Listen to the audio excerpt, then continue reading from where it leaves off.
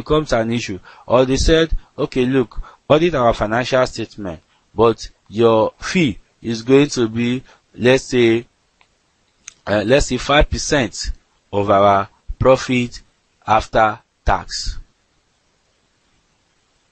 That is the audited financial statement. So what does that mean? The auditor have to ignore all revenue manipulation, expense manipulation, to ensure that the profit after tax is as high as possible, because that is what will determine his own money, his own fees, or our own fees at the end of the day. So incentive-based fee arrangement could actually compromise auditors' independence and integrity, and this safeguard, the only safeguard to that is that the auditor should not accept an incentive-based fee or contingent fee arrangement. The fee should be based on the work done for the client. Concern over employment security could be a interest threat. The auditing members are looking for security. They are afraid that they are going to lose their job.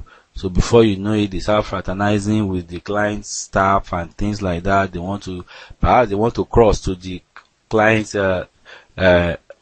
company.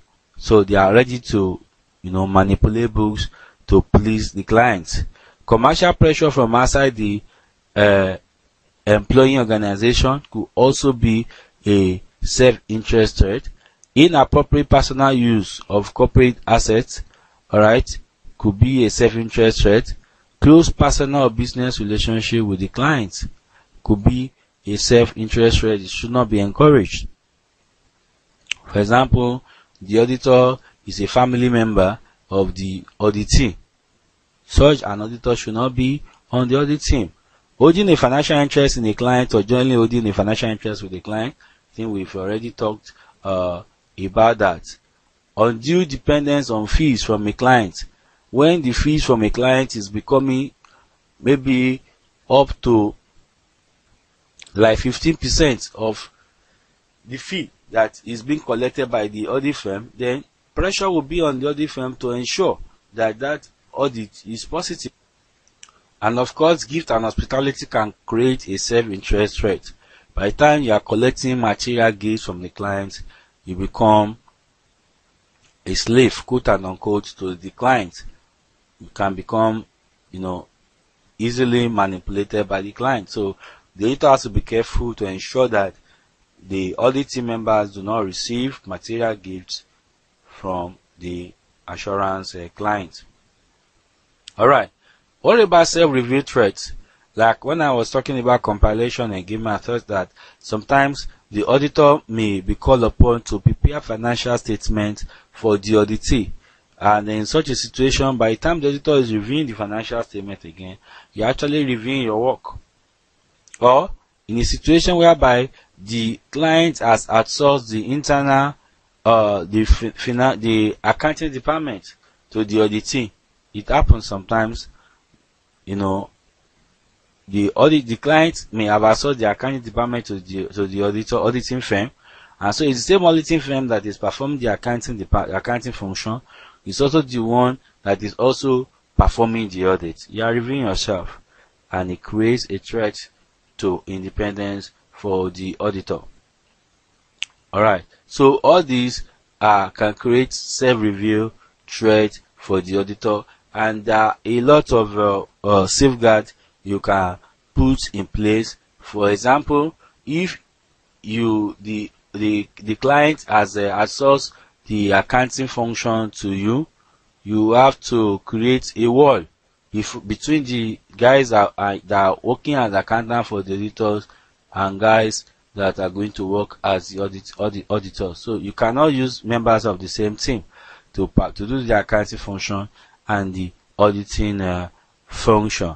And like I've said before, when you perform compilation agreement, when you prepare financial statement for the client, the client must take responsibility for that financial statement. You cannot take responsibility as auditors for the financial statement you are prepared yourself. Okay. Then you have advocacy threats. Advocacy could come up in a situation whereby you comment publicly on future events. You know, there are some uh, of companies that do that.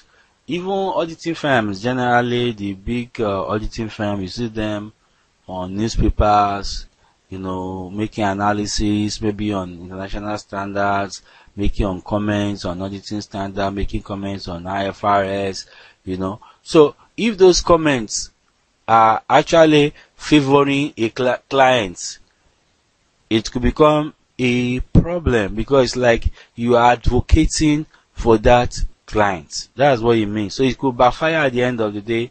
Based on that, you can lose your independence. Situation where information is incomplete or where the argument being supported is against the law, the auditing firm could actually be advocating something that is against the law, which could backfire. Promoting shares in a listed company which is also an audit client is an advocacy threat. Acting as an advocate for an assured client, maybe in litigation, they sued your client and you are now acting as an advocate, maybe as an expert witness for the client. All these are advocacy threats that could impede the auditors independence. Then familiarity threats. The auditors could become too familiar with the auditee. Alright. So we are a member in a position to influence financial or non-financial reporting or business decision as an immediate family member who could benefit from those decisions. It becomes a challenge. Alright. And situation like that should be managed very, very well. When there is a family member in the auditing firm that is related to a family, a person in the client office, ensure that that person is not part of the team. Long association with business contact influencing business decision. Like I've said before, an auditing firm auditing a company for 20 years. Forget, the independence has collapsed. That's why in Nigeria, they brought a safeguard. Once you audit for a bank, the CBN came out with that rule. You audit for 10 years, you have to resign. You have to let go for another auditing firm to come. Acceptance of gifts could also lead to familiarity threat. Over familiarity with the management of the organization could also compromise professional judgment. For example, an auditor has been in charge of an audit for the past 10 years. It's the same person that is heading the audit team for the past 10 years. There's no way professional judgment is going to be blurred. A former partner of the firm is a director or officer of the client. Alright? So you have a partner from the firm resigning from the firm and is now a director in the firm. It becomes an issue. How do you audit that director? Alright? So the only way is that you have to bring somebody that has a lot of power, a lot of authority to, and that is not too familiar with the person to be able to audit the job independently. Alright, intimidation threat also could also arise. The directors could threaten the auditors that, look, we are not retaining you next year if you continue like this. Alright, they can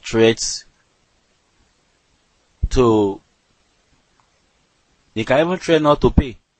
Alright, they can threaten not to pay, they can threaten that they can threaten you, they can threaten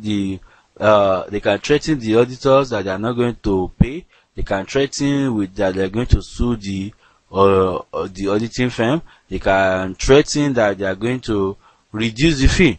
Alright, that look, we can't pay up to this. So there are many intimidation threats that the auditors could face in the course of performing their job. So those are the 5 threats to independence or to ethical principles. And the safeguards, I've already started talking about them little by little. For example, there are some safeguards that are created by the profession. There are safeguards in the work environment. There are safeguards created by the auditor himself or herself. Safeguard created by the provision, legislation, or regulation include education, training, experience requirement for entry into the profession. You can't just wake up and say, I want to be an auditor. There's a process you go through, and that process will have deposited some ethical constraints into the auditor. The continuing professional development requirement, the CPE, I've talked about the MCPE requirement of ICAN. Corporate governance regulations is also there. For example, in UK, we have the Corporate Governance Code. It would be very good if you can review the Corporate Governance Code of UK. It's also similar to what we have adopted in Nigeria. Alright, professional standards such as ISA, NSA is also there to guide the auditor. Professional regulatory monitoring and disciplinary procedures are also there. External review by a legally empowered third party. Alright, such as a government can. I've talked about the PCAOB in America. I've talked about FRC in the UK. Alright, in Nigeria too we have FRCN. Alright, and so on. All these are safeguards provided by profession and the government. What about in the work environment of auditors? Safeguards that are there. You have the employer's own system of monitoring and ethics and conduct programs. For example, you have internal training on ethics. You have mentoring program, in the auditing firm. Okay, so there could be a system of monitoring, system of institutionalizing ethics within the firm. Recruitment procedures, you have to recruit right. That's where it starts. Ensuring that only high caliber competent staff are recruited. Alright. Disciplinary processes if auditors go wrong within the firm. Strong internal controls should also be there. There should be leadership also within the organization, within the firm. The partners, the managers have to show leadership ethically. Policies and procedures to implement and monitor the quality of employee performance should be there. Policies and procedures to implement and monitor the quality of engagement should also be there. Alright, then documented policies regarding the identification of threats to compliance with the fundamental principles and so on. Communication of such policies and procedures and training to all the members of staff. Use of different partners and engagement team for provision of non-assurance services to assurance clients. Like I've said, you are auditing company A and you are also providing tax services for them. Alright, or you are providing IT services for them. This audit team must be completely different from this IT team. So you have to separate the teams. Alright, or else, fine, all of them are from the same firm, but if it's the same team, this is from the same pool, you are sending people to perform assurance service and non-assurance service, independence is going to be seriously compromised. It's a big challenge in auditing, which we have to handle with care. Alright, policy and procedure to stop individuals who are not members of the committee from inappropriately influencing the outcome of the engagement. That is, somebody from outside the team cannot just come and try to muzzle himself or her way into the team, or try to manipulate the team members to. Yes, we want to look at some review questions that can help us to go over what we have just learned. Question number 1 says, what are the limitations of rule-based code? Okay, remember we've said that the codes can be in two forms. It could be rules-based and it could be plain simple based. Rule-based means that all forms of a scenario that could happen to the auditor on the field will have could be imagined and will be compiled. Alright, and giving instruction to the auditor. In this scenario, you must not take bribe. In that scenario, you must not eat. Anything that is more than 10,000 naira, don't collect.